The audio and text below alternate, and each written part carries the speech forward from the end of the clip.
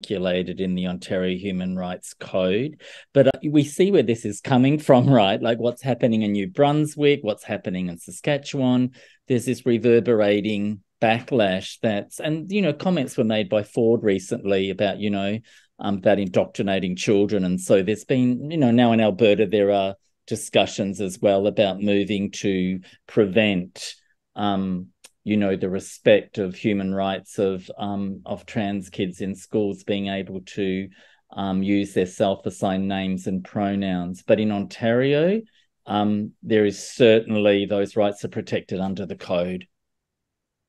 We did have a So question. we are seeing that growing discourse, right, from parental rights groups to push back against that.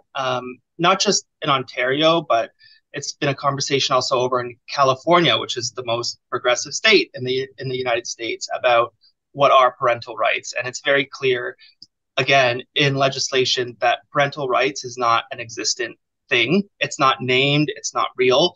And so it's really about the right of what's safest and healthiest for the student. And that is, as Wayne said, the privacy of discretion. Mic check.